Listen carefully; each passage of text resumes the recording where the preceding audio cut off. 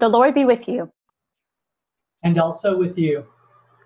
I welcome all of you, old friends and new friends, who are joining us for worship today with the community of Northminster Presbyterian Church. We are grateful that you all are here with us from wherever you may be. You've noticed Kevin Brown is joining us for worship this morning, and if you are interested in being a virtual liturgist in a future Sunday, let me know, and I'll be glad to talk you through what's involved in helping lead worship with us in this way. We also are talking about some plans down the road in a few weeks, maybe for a virtual fellowship time, as our time of fellowship has been a meaningful one for us when we could be together as a community at the church. So we are exploring ways that we can do that together, maybe by Zoom in an upcoming week. So more to come on that. We do have just a couple of our announcements about regular weekly events. We have our Monday lectionary Bible study by Zoom that meets at 12:30 tomorrow. And we have our Wednesday evening Lectio Divina and prayer group that meets at 6 o'clock. And I will be emailing out the links to be able to join those for those that are interested. And I will be continuing to keep everyone updated by email as I know of ongoing ways that we can help with disaster relief after the tornadoes in our community last week, as well as opportunities to continue helping with the snack packs that we've been preparing to get to some of our communities in need, especially for our students while they are out of school, to help provide some extra meals in communities that need those. And I'm grateful for everybody who's been able to help with that so far. So now let us turn our hearts and our minds to the worship of God.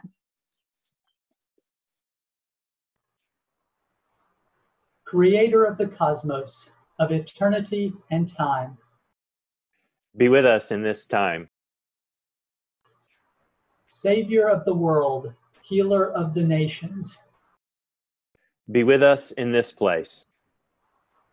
Breath of all that lives, of people near and far, stir within our lives. Maker, Spirit, Son, God of here and now, be present in our worship, that we may find new ways to be present in your world. Let us worship God. Be not afraid, sing out for joy, Christ is risen, hallelujah. Be not afraid, sing out for joy, Christ is risen, hallelujah. Be not afraid, sing out for joy, Christ is risen, hallelujah. Be not afraid, sing out for joy, Christ is risen, hallelujah. Like those disciples long ago, we are filled with uncertainty, wondering what next piece of news we will hear and what it will bring, what awaits us today, tonight, or tomorrow. So let us confess how hard it is to believe in the resurrection life and hope that is offered to us by the one who offers us peace and healing as we pray our prayer of confession. Holy One, we confess that it has often been too much. There is too much loss, too much fear, too much grief, too much despair. There's only so much we can handle, and it is overwhelming us. Help us, O God, to let go of the fear that holds us in its grip and instead cling to hope. Help us, O God, to acknowledge our doubts and yet to trust in you, to know that you are with us and we are not alone. Help us, O God, to have faith that this too shall come to pass. Guide us in this time of uncertainty to focus on you, our rock and our Redeemer. In the name of Christ we pray. Amen. Hear these words of assurance. Christ is the one who died on the cross, but also laid in the tomb of death for 3 days. Christ knows our fears, what it is like to feel trapped, what it is like to live without hope. And yet Christ rose, and we will rise. Christ lives, and we live now and forever.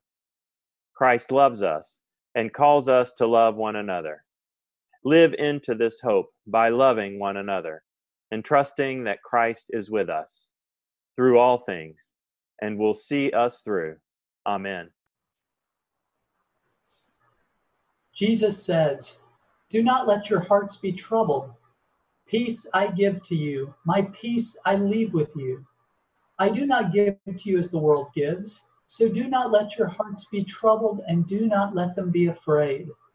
So now, as loved and forgiven people, let us share God's grace and Christ's peace with one another. The peace of Christ be with you. And also with you.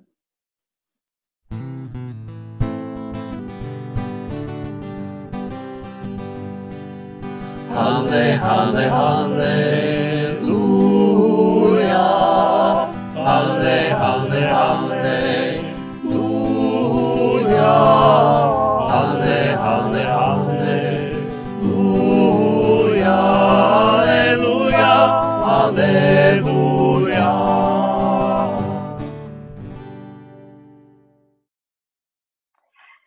And now I would like to invite anybody who would like to hear a story from our children's Bible to listen in, if you weren't already, for the Time for the Child in Us All. I have a story as we celebrated Easter last week and talked about the story of Jesus' resurrection. There are also stories in our Bible about Jesus appearing again to his friends so that they could see him and know that he was alive. And so I want to share one of those stories today about Jesus and one of his friends, Thomas. Have you ever wondered if something you were told is true? Asking questions helps you find answers. Asking questions about Jesus and Bible stories helps you to be a better follower of Jesus. So listen for Thomas's question. On the same day that the women found the empty tomb, Jesus surprised the disciples. They, except for Thomas, were in a room with the door locked. They were afraid that the people who had killed Jesus would look for them. Suddenly, Jesus was in the room with them, but no one had unlocked the door. "Peace be with you," said Jesus. Before he left, he showed them the scars on his hands and in his side. The disciples were joyful and happy. When Thomas came back, they all talked at once. "Jesus is back. We've seen him up close." But Thomas wasn't so sure they were telling the truth. "I'm not sure that I believe what you say. I'll believe you when I see Jesus in person myself. I want to see him with my own eyes." 8 days later, the disciples were gathered together in the same room. This time Thomas was there too. Suddenly Jesus was in the room, even though the door was locked. Jesus blessed them, saying, "Peace be with you." Jesus said to Thomas, "Put your hands on my hands. See the marks where the soldiers hurt me. Here I am, scars and all. Believe that I am alive." Amazed, Thomas touched Jesus' scars. He said, "My Lord Jesus, it is you." "Thomas," Jesus said, "do you believe it is me because you can see me? Blessed are people who don't see me and still believe that I love them." After that day, Jesus did many wonderful things. He showed everyone God's love for the world. Some people wrote down what they remembered about Jesus and his stories. And because they did, we can learn more about him, even though we can't see him. But thank you for joining me for this story as we remember the ways that Jesus continues to show us how much God loves us.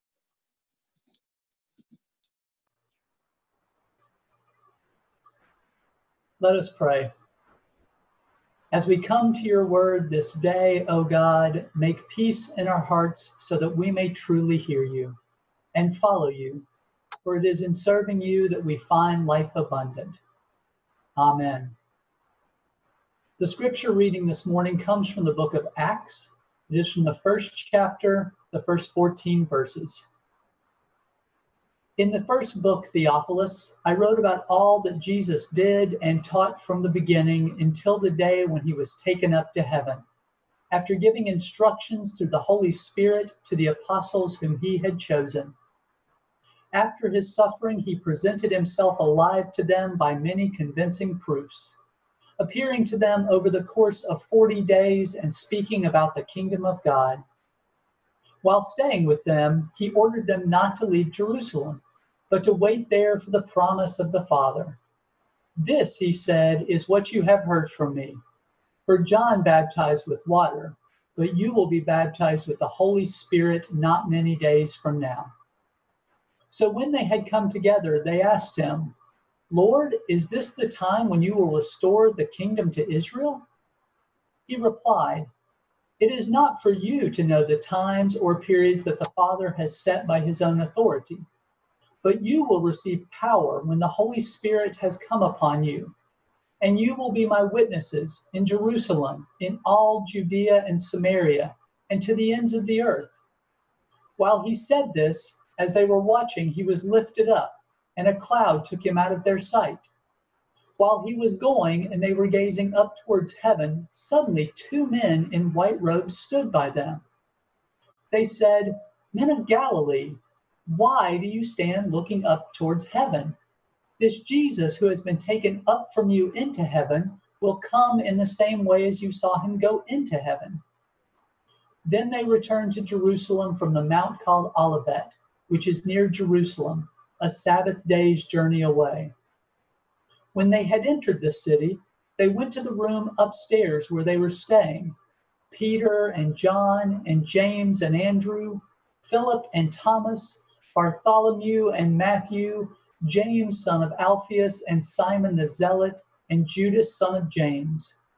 All these were constantly devoting themselves to prayer, together with certain women, including Mary the mother of Jesus, as well as his brothers. For the word of God in Scripture, for the word of God among us, for the word of God within us. Thanks be to God. So, as you may remember from last week, if you were worshiping with us, Mark's gospel ended with an empty tomb and silence and fear. But Luke's account of the Acts of the Apostles here that Kevin read alludes to the stories of Jesus reappearing to the disciples a number of times after his resurrection. Stories like the one with Thomas that I read from the Children's Bible. And just as the disciples were adjusting to the presence of the risen Christ in their midst, here we are with this story of Jesus's ascension. Luke begins the book of Acts here with this event that takes place 40 days after the resurrection.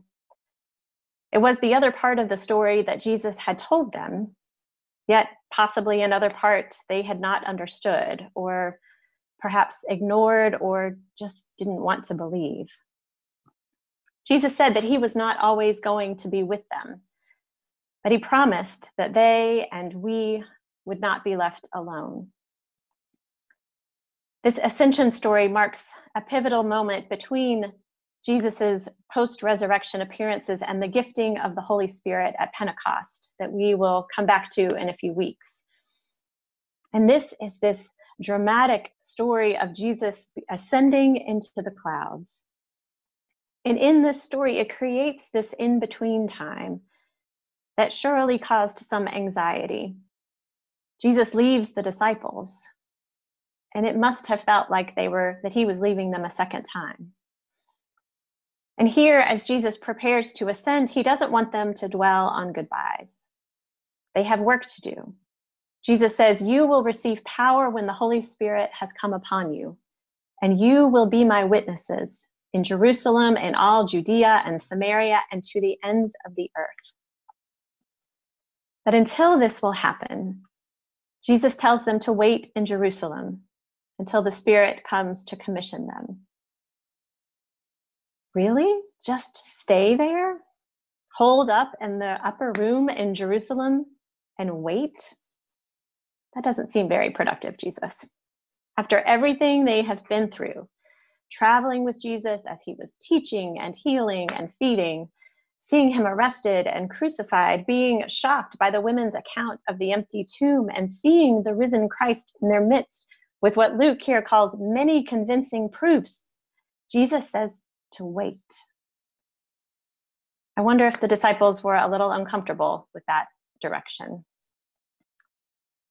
But maybe after everything they had been through, traveling with Jesus as he was healing and feeding and teaching, and seeing him arrested and crucified, and being shocked by the women's account of the empty tomb, and seeing the risen Christ in their midst, and preparing to see him ascend into the clouds and then be commissioned to continue his work here on earth.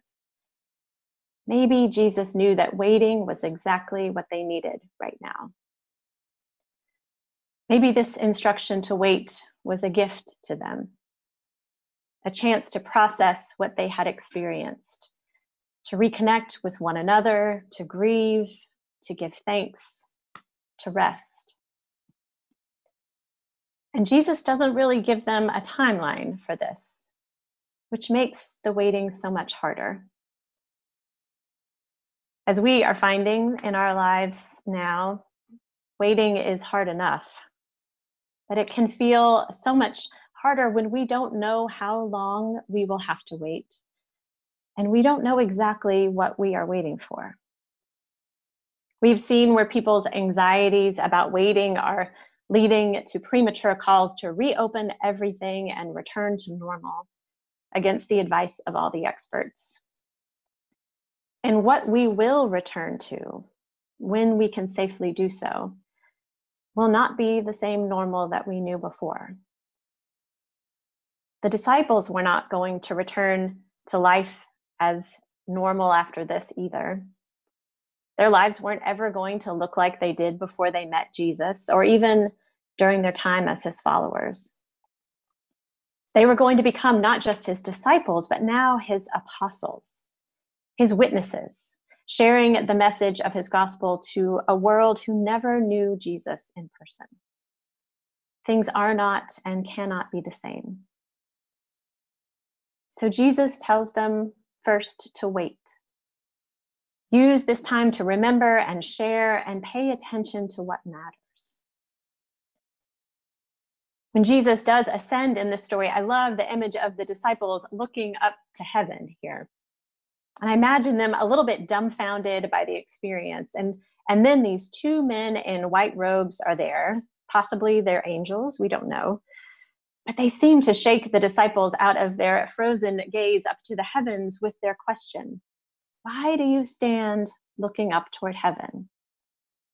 It's as if they are saying, "Why are you still looking up there? Didn't you listen to what Jesus just told you? You have things to do down here. Pay attention to that." So what looks like the end of that story is simply the beginning of a new chapter. A chapter in which the disciples of Jesus have a lot more work to do. And we continue to participate in this part of the story today. Because we cannot spend our lives of discipleship simply replaying the stories of the work that Jesus did and stopping there. We are called to continue the story, even as we wait in the midst of so much uncertainty. Jesus has left us here for the good of the world, to feed the hungry, tend to the sick, to continue distancing precautions to keep others safe, to offer healing and hope to the hurting, to clean up the broken pieces of people's lives and homes after a storm, to give of our resources to help others, to amplify those voices that have been silenced, to seek peace, to keep up the work Jesus began during his time on earth.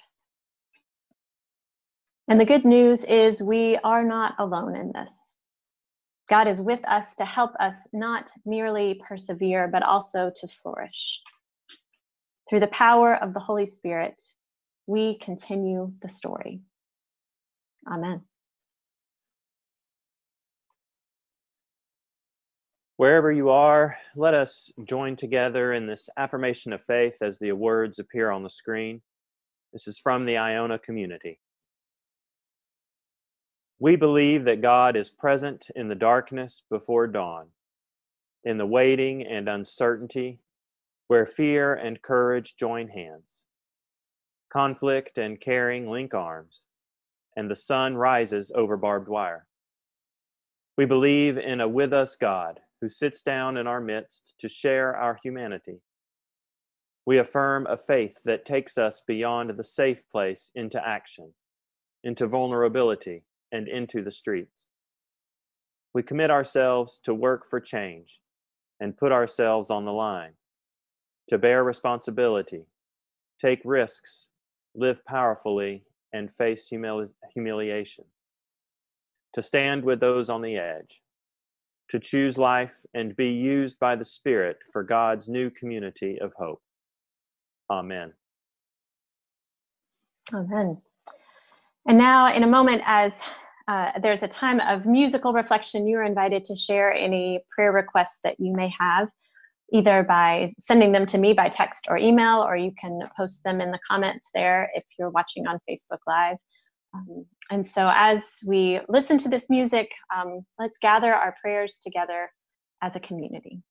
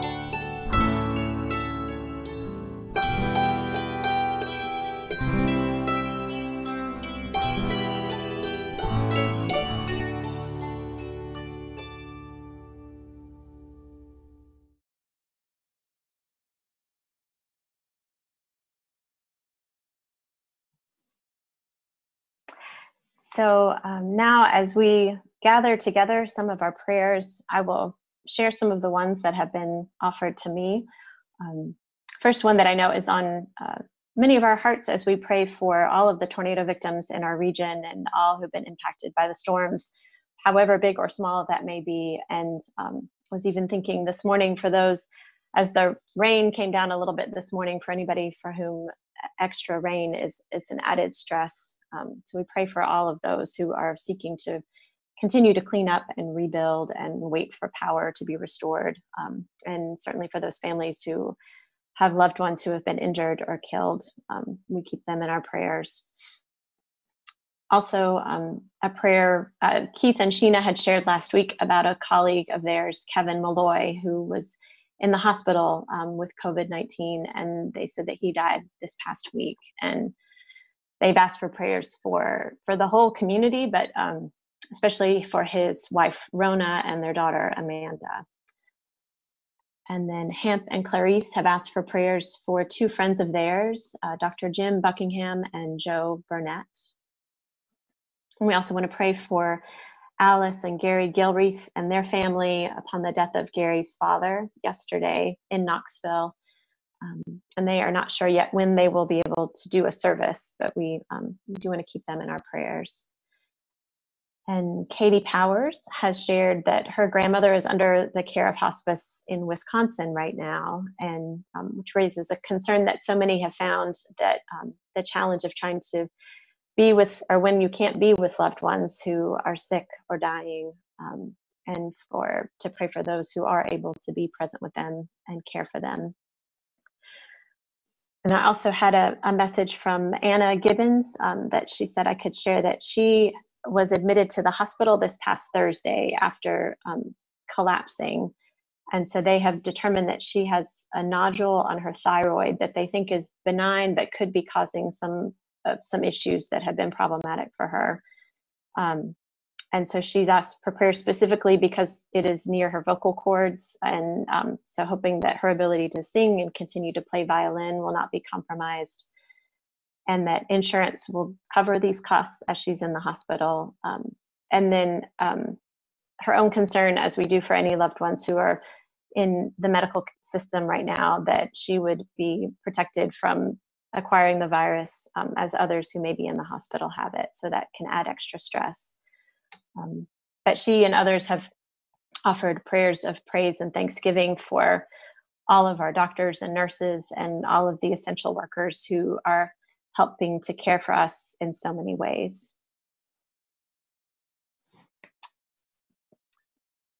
We've got a few prayers that have been listed on the Facebooks. Mariko has asked for prayers for all the parents that are continuing to care for little ones at home, both during this time of quarantine, but especially dealing with the fresh trauma of the tornado. Lucy Harden, Laura's mother, has asked to keep Kenny Guggenheim in your prayers as he recently lost his twin brother. Courtney Brown has asked prayers for those in paths of the storms that are coming through today. I think doubly for anyone that was impacted this last week and then having to feel that sense of all the storms again. And Anna Gibbons, prayers for the emergency and the EPB workers during the storms and all of the associated cleanup. Well, you all are always welcome to continue sharing prayer requests that may arise within those comments, as that community that is worshiping together in that way can share your prayers. So holding on to those prayers that we have named and those prayers that go unspoken, let us pray. Holy and ever-present God, at the breaking of this day, we offer our thanksgiving for all of who you are and for all the signs of life. Musical bird song and blooming flowers outside, perhaps a snoring dog and children giggling. Even tired and crabby families that gather at the table with Cheerios and toast. Life in all of its ordinary is beyond blessing. We offer prayers today in the midst of our strange new versions of ordinary, for all the suffering in our world, for neighbors who are recovering from storms and tornadoes, for those who are hungry, for those who are anxious and isolated, for those who are afraid, for those who are sick and dying. We pray for those whose homes are unsafe and for our earth home, ravaged by disrespect and disregard. And now, O God, we offer to you the cares and concerns and laments of our hearts, shared in the silence of community.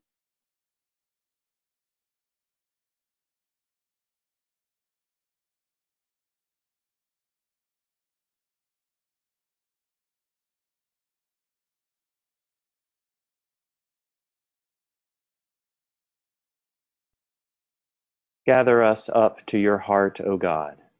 Help us to sing one another's songs together. We know you will bear our burdens as we share them. Lighten our loads so we are freed to carry your gospel into the ordinary of our days, to be your light and justice and love. We pray in the name of Christ our brother, who taught us to pray, saying, Our Father, who art in heaven, hallowed be thy name. Thy kingdom come, thy will be done, on earth as it is in heaven. Give us this day our daily bread, and forgive us our debts as we forgive our debtors. And lead us not into temptation, but deliver us from evil. For thine is the kingdom, and the power, and the glory forever. Amen. And now, with gratitude to God, I invite you into a time of offering as you reflect on the ways in which you can share from what you have with Thanksgiving. And so whether that be making a commitment to volunteer in a way that you can do so safely, to donate to those in need, to contribute to the ministry and mission of our church. If there are ways that you want to reach out, to write a note or extend a phone call, to share a moment of of love and greeting to someone who you have been thinking about today. Whatever you are able to do so with gratitude to God as we share our offerings at this time. My life flows on in endless song above earth's lamentation. I hear the clear, though far off hymn that hails a new creation. No storm can shake my inmost calm, while to that rock I'm clinging. Since Christ is Lord of heaven and earth, how can I keep from singing? Through all the tumult and the strife, I hear that music ringing. It finds an echo in my soul. How can I keep from singing? No storm can shake my inmost calm, while to that rock I'm clinging. Since Christ is Lord of heaven and earth, how can I keep from singing? The peace of Christ makes fresh my heart, a fountain ever springing. All things are mine since I am his. How can I keep from singing? No storm can shake my inmost calm, while to that rock I'm clinging. Since Christ is Lord of heaven and earth, how can I keep from singing?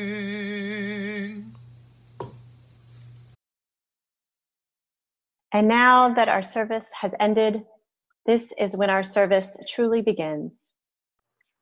We are called to continue the story. Pay attention to what matters. Love your neighbor. And know that we do not do this work alone. And may the grace of our risen Lord be with you, the boundless love of God surround you, and the community of the Holy Spirit be with you until we can meet again. Amen.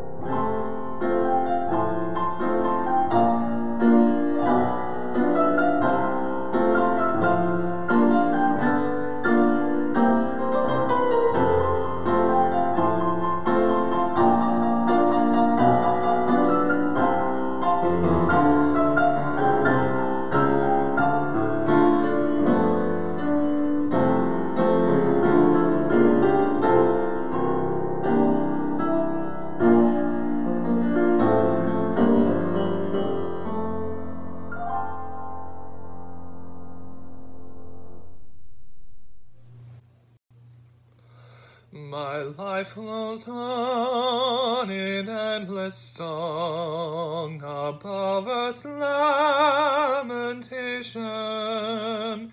I hear the clear, though far off hymn that hails a new creation. No storm can shake my inmost calm, while to that rock I'm clinging.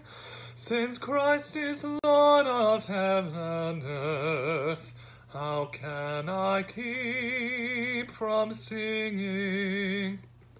Through all the tumult and the strife, I hear that music ringing. It finds an echo in my soul. How can I keep from singing? No storm can shake my inmost calm, while to that rock I'm clinging. Since Christ is Lord of heaven and earth, how can I keep from singing? The peace of Christ makes fresh my heart, a fountain ever springing. All things are mine since I am his. How can I keep from singing? No storm can shake my inmost calm, while to that rock I'm clinging. Since Christ is Lord of heaven and earth, how can I keep from singing?